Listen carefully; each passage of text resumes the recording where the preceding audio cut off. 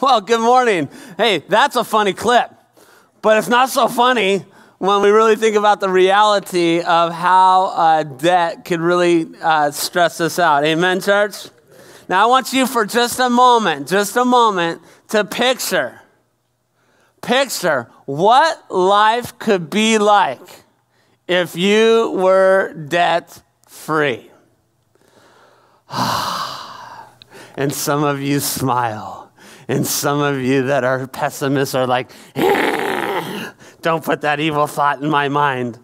There's a saying I came across this week. It says, debt keeps you stuck in the trap of using your future to pay for your past.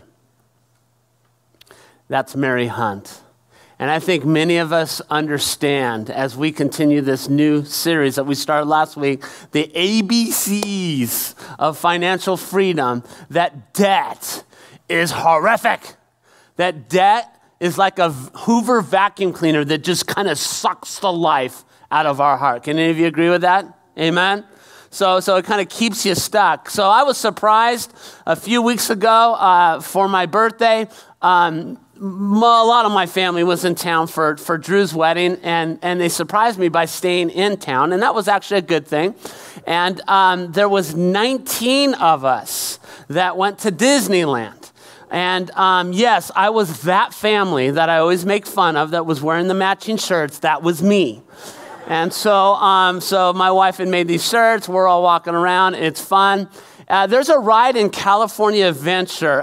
It's a roller coaster, Goofy's roller coaster. I don't know the name of it, but it's this thing that just goes back and forth, and it's just crazy. If you have any back or neck problems, you don't want to go on this thing. But I'm in there with one of my brother-in-laws. Now, it's hilarious because this is really for little kids, and there's two of us that are jammed into this little thing, all right? And so we're going around, and sure enough, we're zigging and we're zagging. And then we get to the top, and then all of a sudden, the ride completely stops. Now, I've never had this happen. So like I'm thinking, oh, just a few seconds, it gets going. No, it's minutes. 5 minutes, 6 minutes, 7 minutes. We're stuck at the very top. Now, I can see my wife and other family members that are all kind of stuck there at the bottom, but I'm at the top. Now, here's the deal. If I'm on a roof, I'm good. I'm okay at those kind of heights. But if like I'm at Dodger Stadium, I'm looking over the railing, oh, my legs just go. So there is an extent of heights kind of fear factor for me. And so I'm looking across all of Disneyland, and all of a sudden I'm realizing I'm stuck way up here, and I'm starting to just kind of freak out a little bit. But of course, I'm a cool, collected individual. I can't let my brother-in-law know this.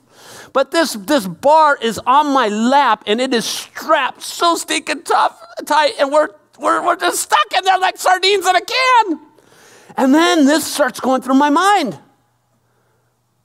You can't move. You can't move. And now I'm looking across all of California Adventure. All these people, they're moving around, and they're having fun, and I'm stuck on the top of this stinking roller coaster, and I need out. And my heart begins to race. And my wife's here and laughing because she knows as she looked up that was happening. That feeling of being stuck is no fun. Amen, church? Now, here's the reality.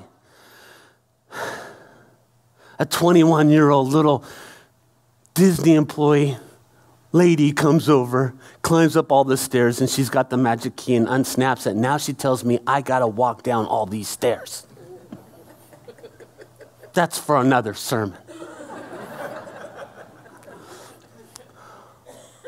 But you know, when we get stuck financially, when we're in debt and we feel that bar of life and the heaviness on us, and we look out and we see everyone else is having fun, but we're stuck, it's not fun, is it, church? Debt is like that bar on the roller coaster that just keeps us stuck. And this whole series is about us as human beings realizing what the American dream has taught us is really a lie. that debt doesn't have to be a part of our life. That God has a bigger and greater plan for each of us. Are you ready? Am I ready? You see, last week we talked about it's an attitude change. We have to have an attitude change when it comes to being financially free. If we want to achieve financial freedom, we've got to change our attitude. And we looked at from, I don't need a plan, to, if I don't follow God's plan, I don't have a prayer. We talked about changing our attitude from what I do with my money is my business to what I do with God's money is God's business. We talked about attitude change from there's nothing I can do to there's nothing what? God can't do. And I want to tell you that right here, right now. There's nothing that God can't do in our lives, especially regarding this area of finances. We also talked about the attitude change from giving to get something to giving for no other reason than I love God. I want the goal for my life to be an extravagant giver.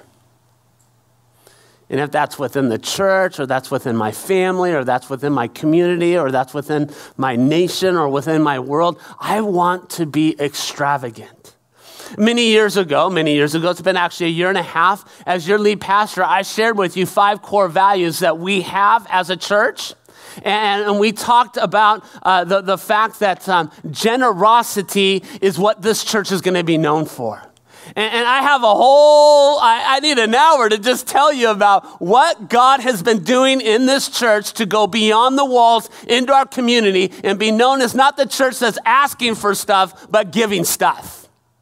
Now, church, let's think about this. Wouldn't it be amazing if all the churches in this valley were known for the generosity that they have for its community?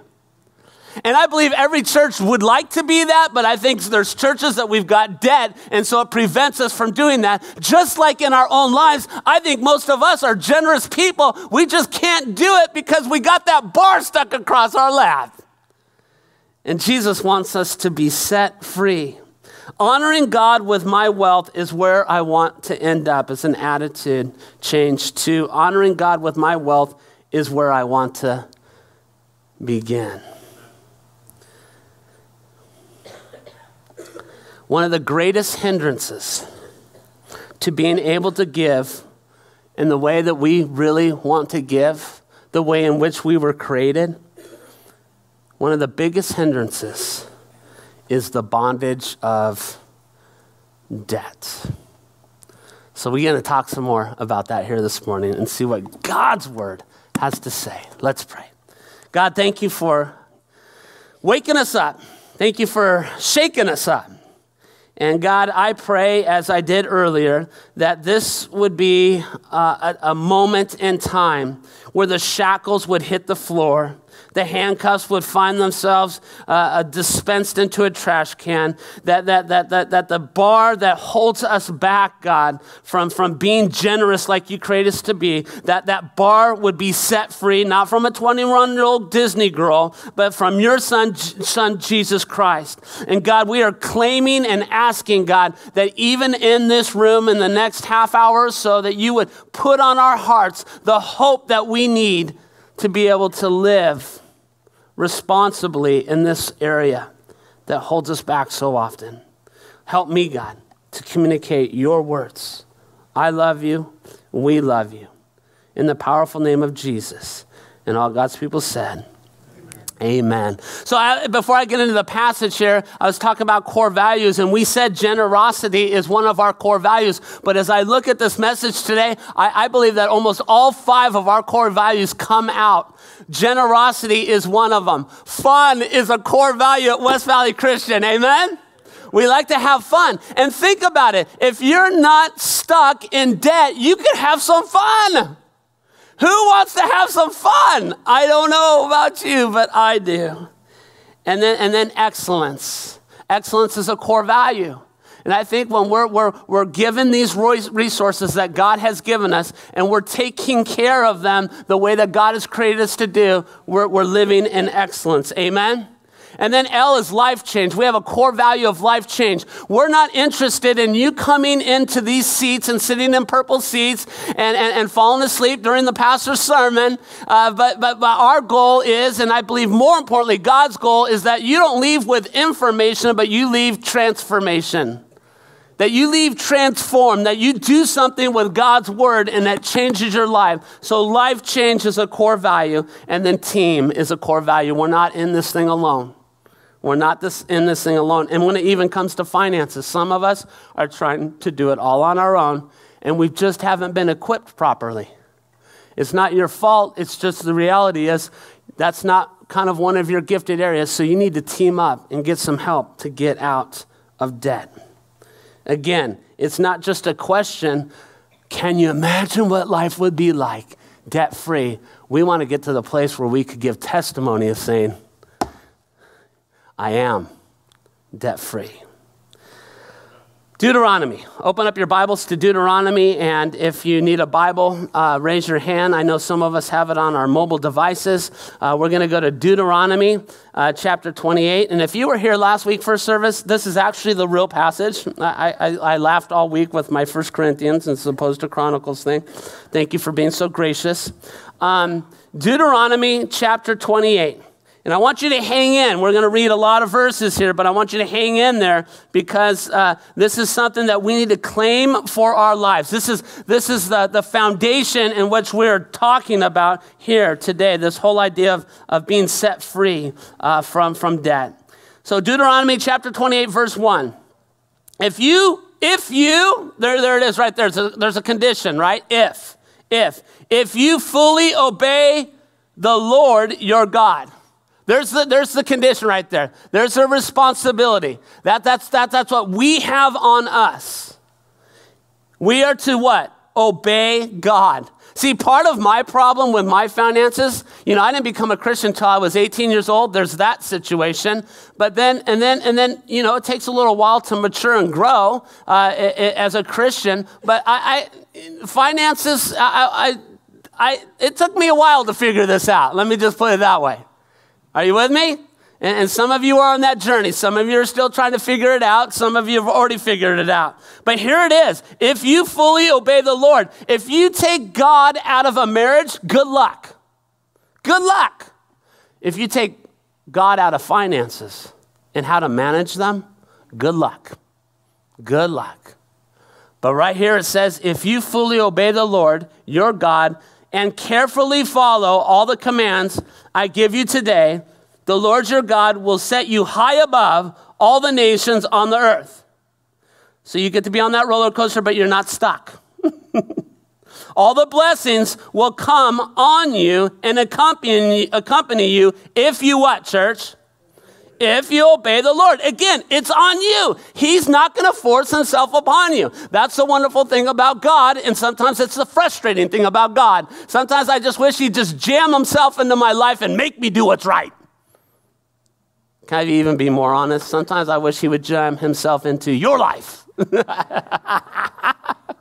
and make you do what's right. Oh. All these blessings will come on you and accompany you if you obey the Lord your God. Now, what are those blessings? You will be blessed in the city and blessed in the country. The fruit of your womb will be blessed, and the crops of your land and the young of your livestock, the calves of your herd and the lambs of your flocks. Your baskets and your kneading, those will be blessed too. You will be blessed when you come in and blessed when you go out. Now, I know some of you are sitting there, I don't give a rip about my crops because I don't have them. And the calves of your herd. I understand I'm speaking to people in the San Fernando Valley. I do much better in the Midwest, right? Some of you guys like this, I was born in the Midwest. I know what you're talking about, man. This is, okay, fast forward it. Put it in the context of your world today, your job, your family, your hard work. If we're putting God at the center of that, God is going to bless and take care of it. Amen? Amen? Verse 7, the Lord will grant the enemies who rise up against you and will be defeated before you. They will come at you from one direction, but flee from you in 7. The Lord will send a blessing on your barns and on everything you put your hand to. The Lord your God will bless you in the land he has given you. The Lord will establish you as his holy people, as he promised you on oath. Gosh, why do you keep reminding me of this? If you keep the commandments of the Lord your God and walk in obedience. Because you know what the temptation then was? And you know what the temptation today is? And yes, I'm going to go there, and I hope you don't hate me for this, but please do not hear this as a health and wealth gospel message, because there's no such thing in the Bible. It's not a message that says, oh, you just turn to God and you pray to him and he's going to give you everything you want, and you're going to have that Mercedes, and you're going to have the bank account, and you're going to have the jewelry and the furs, and you're going to have the cool house, and you're going to have the media room, and yada, yada, yada. No. What this is saying is you get lined up with God and he's going to take care of you. Okay? There's no promises of all this stuff. I'm not sitting there as if he's a genie in the sky going, okay, I'm going to obey, and all of a sudden all these wonderful things are going to come. No. Just as you wouldn't want that as a parent, that's not God's desire. I don't want my children being good because they're going to get something from daddy. There's no authenticity in that. Yes? No? Okay, I got that out. You could disagree with me, but I'm right. Okay, you could, yeah, anyways. So the passage is continuing to establish this idea if we obey God's command. Then verse 10, then all the peoples on the earth will see that you're called by the name of the Lord, and they will fear you. The Lord will grant you abundant prosperity in the fruit of your womb, the young of your livestock, and the crops of your ground, in the land he swore to your ancestors to give you. Now listen, verse 12. The Lord will open the heavens and the storehouse of his bounty, to send rain on your land in season, and to bless all the work of your hands. You will lend to many nations, but will borrow from none. The Lord will make you the head, not the tail. If you pay attention, there it is again, come on. He knows what we're like, right? If you pay attention to the commands of the Lord, your God, that I give you this day, and carefully follow them, you will always be at the top, never at the bottom.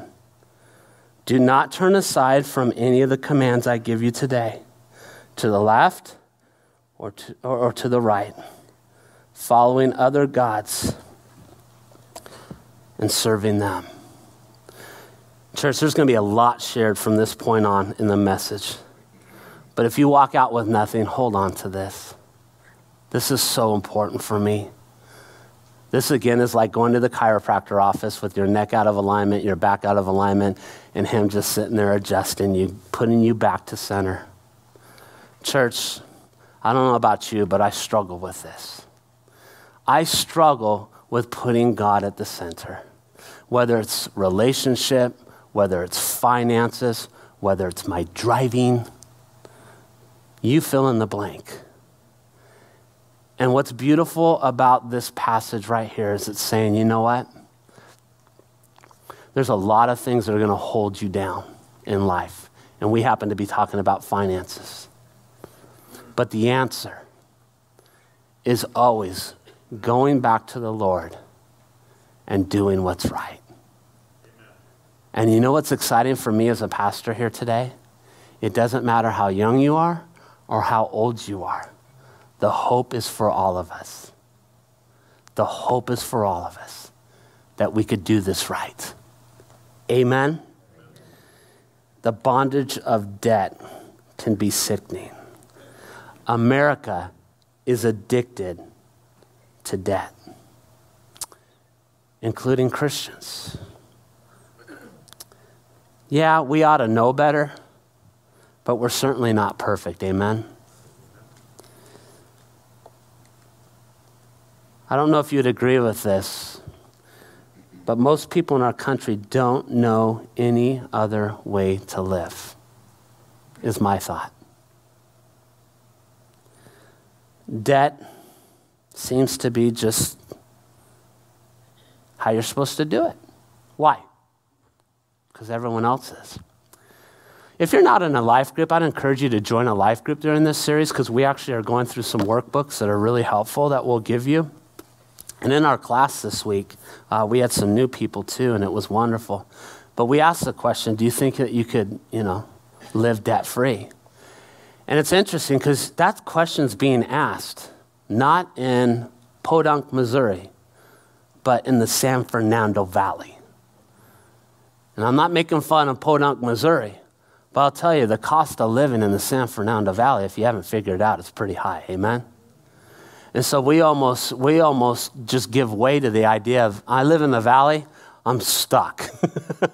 Debt is going to be my thing. And that was some of the attitudes of the people in our class, and that's fair, I get it. But I want to tell you something. That might be the attitudes of the people that live in the San Fernando Valley, but that's not God's attitude for each of us. Where we can't, He can. On Facebook, one of our young adults posted this, and I stole it, but I'm not going to give credit. But he put this on his Facebook. He said, I love how I get paid. Amen?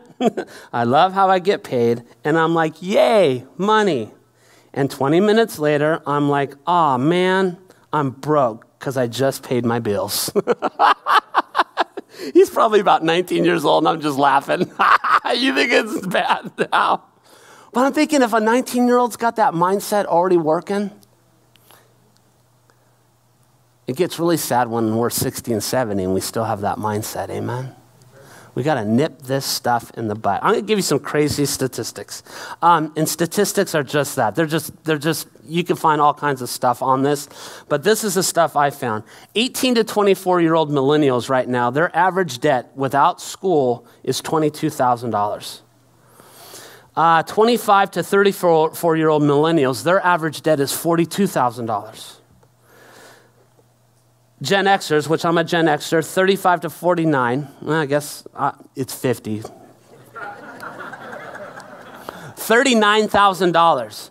Boomers, $36,000. Check this out. 104, and this is North America. No, not North America, just America right here, United States of America. $104 billion was spent on credit card interest and fees last year. $104 billion. I'm going into a new business, church. This is my last day. No. That's up 35% from 5 years ago. $927 billion in credit card debt. Now check this out. 44% of credit cards are not paid in full at the end of each month. So on average, people are paying anywhere from 14 to 29%. 44% of Americans are just paying the interest on credit cards. 80%, it's actually 80.9% of boomers are in debt, 79.9% of Gen Xers are in debt, and 81.5% of millennials are in debt. Here's what I know when I came into the pulpit today, and I don't always know this. I know we have a lot of people that need to listen to this. And maybe you find some comfort in this that, oh, praise God, I'm not the only one. In a sick way. But wouldn't it be wonderful to sit in this place in 2, 3, 4, 5 years and go, you know what, that's not me anymore. I'm in that different percentage. Because when we can't, God can. David Rosenberg said this. He's a respected economist. The ratio of household debt to disposable income is up from 30% ratio back in the 1950s to 125% today. And actually in 2007, it's 139%. Let me just simplify that for you.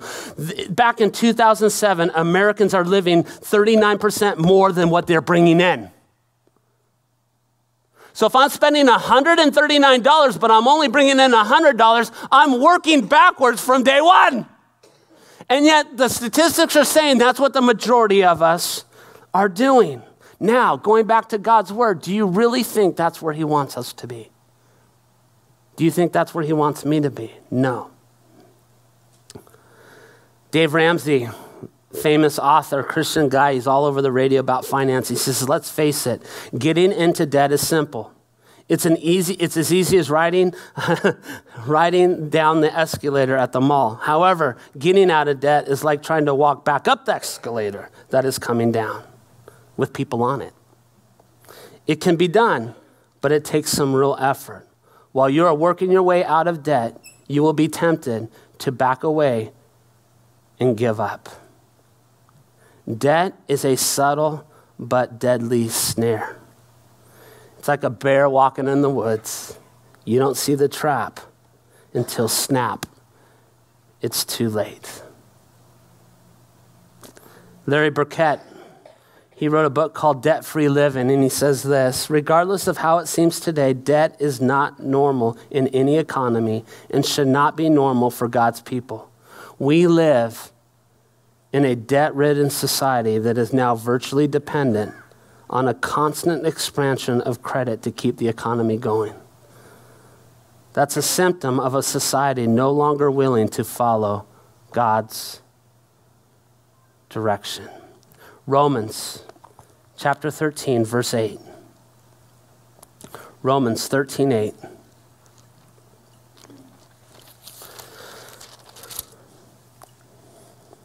Let no debt remain outstanding except for the continuing debt to love one another. Let me read that again. Romans 13:8. Let no debt remain outstanding except for the continuing debt to love one another. If you want to avoid the snare of debt, Barry Cameron, in his book, ABCs of Financial Freedom, he gives 7 things you need to know, and we want to run through those here this morning. If you're taking notes, write this down. Number 1, the Bible doesn't forbid debt, but it does discourage debt. The Bible doesn't forbid debt, but it does discourage it. I want you to go back to Deuteronomy. If you go back to Deuteronomy, and we're going to go to Deuteronomy 15.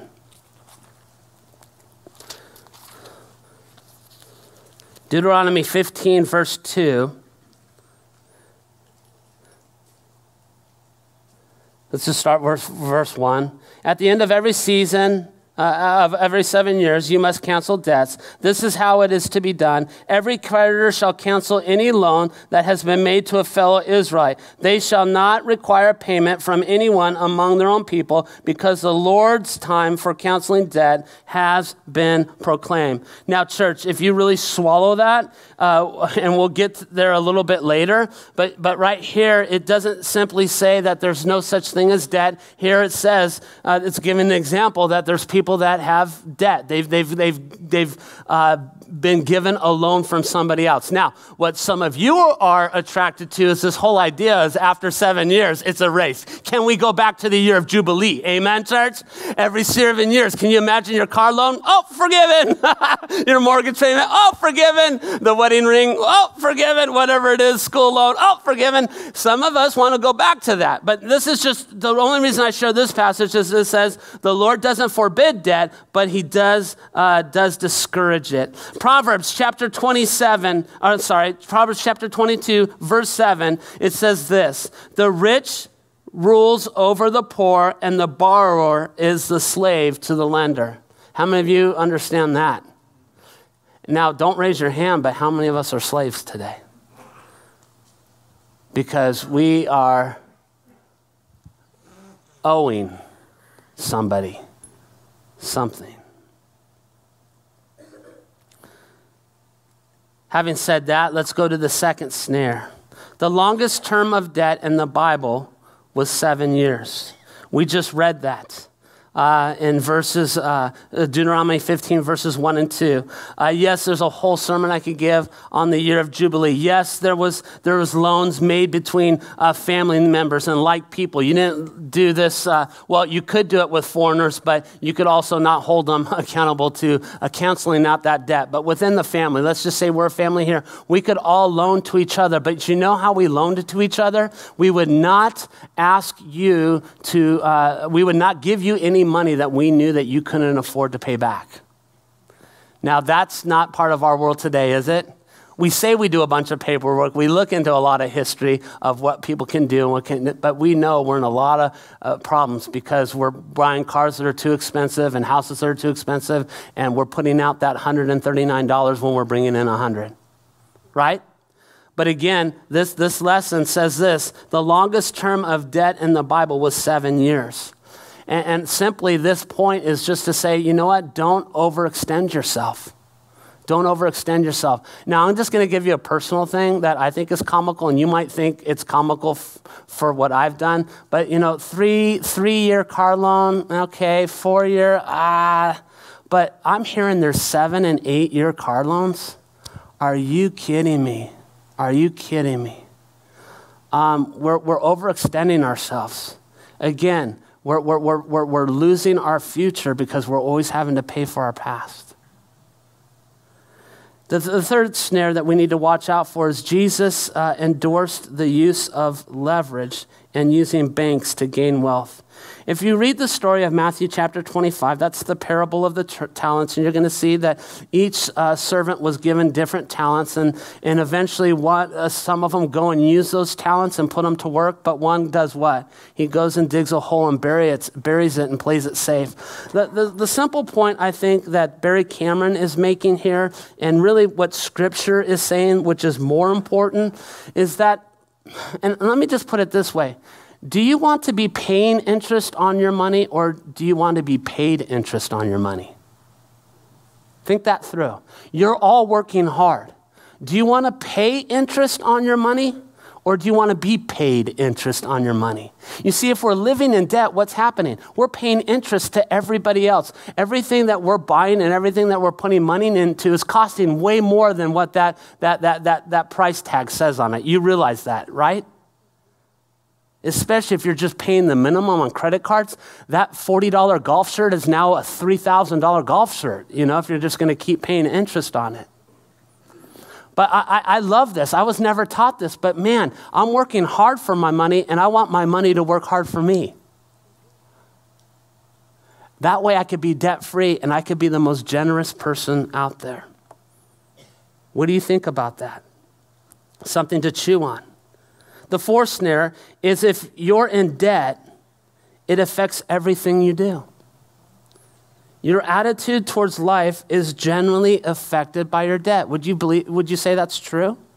It affects the way that you approach everything. It affects the way you deal with relationships. It affects the way that you perceive people. It affects the way that you perceive things. It affects your schedule. It affects your health.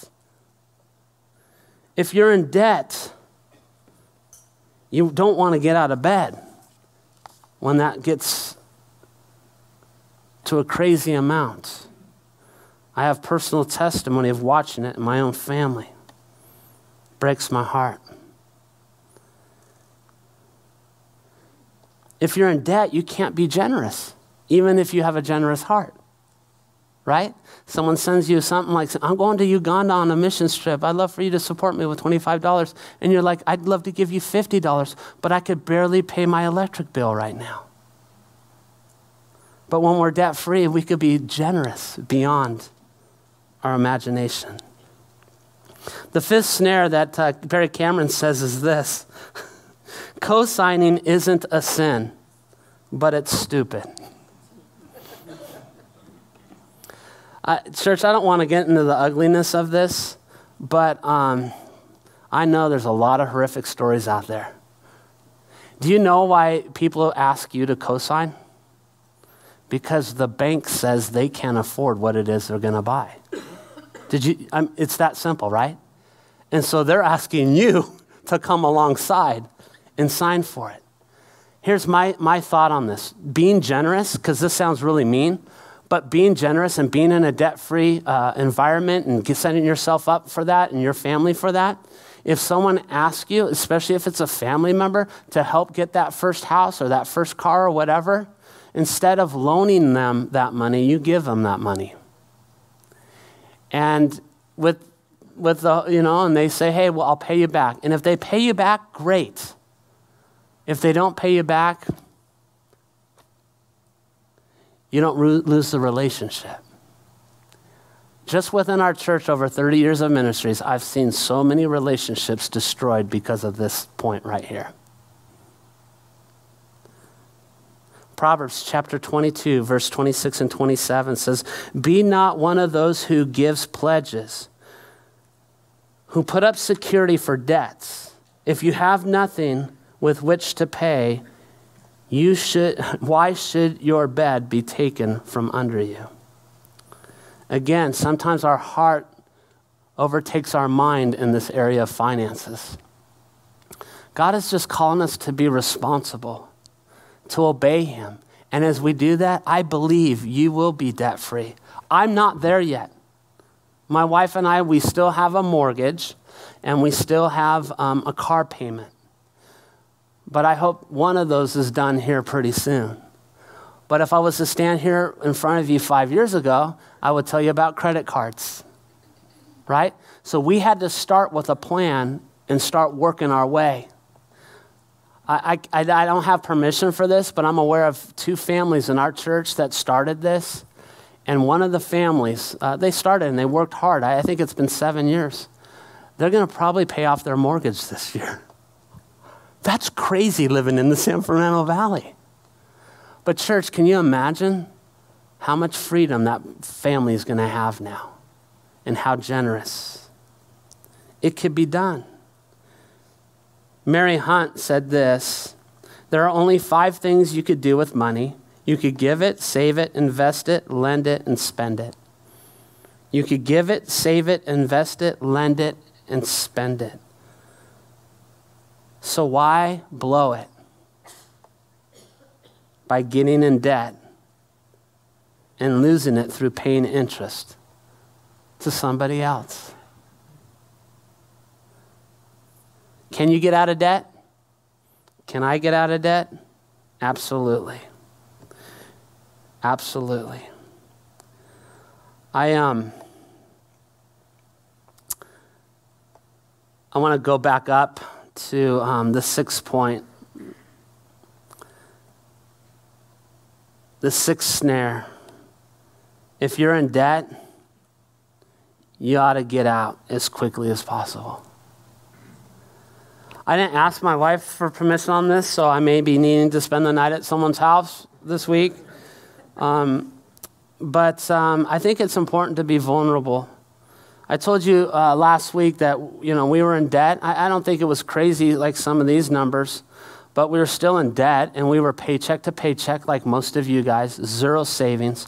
Then we had this goal, and the goal was to get rid of all credit cards, because really how you get out of debt, you start with the smallest debt and work your way up. So if your debt is a credit card of $500 and then you have a $10,000 one, start with the $500 one. Pay that thing off, and whatever payment you were making on that minimum of that, then you take that and add that to the payment for this one. And then when that's taken care of, you just work your way back. You work your way from the bottom up. And you got to start it now. And then you could celebrate small victories along the way. Amen? So Lisa and I, we had to take care of credit cards and a car payment. So we got those done. Then we wanted to have savings. And so we worked hard and got to $5,000 is what I told you. Actually a little over $5,000 within 2 years. Here's what I didn't tell you.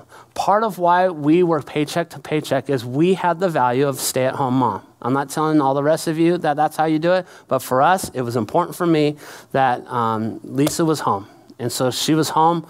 And then when the boys would hit kindergarten, then she could, get a little part-time job here and there. So with that, we made it paycheck to paycheck. We didn't have the 2 incomes, pastor income here in the valley. So you fast forward, my youngest gets into kindergarten, and this is about the time that we start making these plans. My wife cleans 3 houses a week. She's done that for a long time.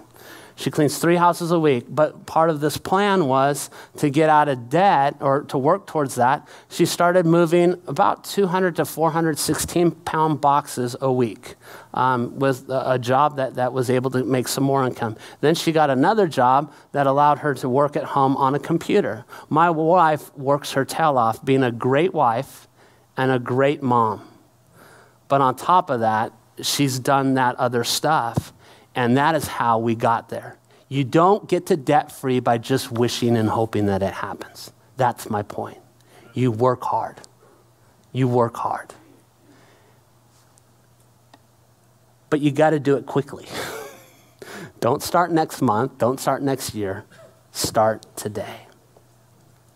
The seventh snare, and the last one, is God's plan is that we be lenders, not borrowers. That we be lenders, not borrowers. Right? Wouldn't that be amazing if you got to the point in life where you weren't stuck on top of an amusement park ride when everyone else is running around free and you're stuck because of debt? But what if you were that person that got your act together financially, and that you could be that person that could be the most generous person? You're that auntie. You're that uncle. God can do that in your life. Amen? Jesus did that for us, didn't he? We racked up a bill of debt. It's called sin. Then he went and died on the cross, and he paid it in full for us. We take that Jesus into our finances, and when we can't, he can. Amen? Deuteronomy says, do it God's way and watch what happens.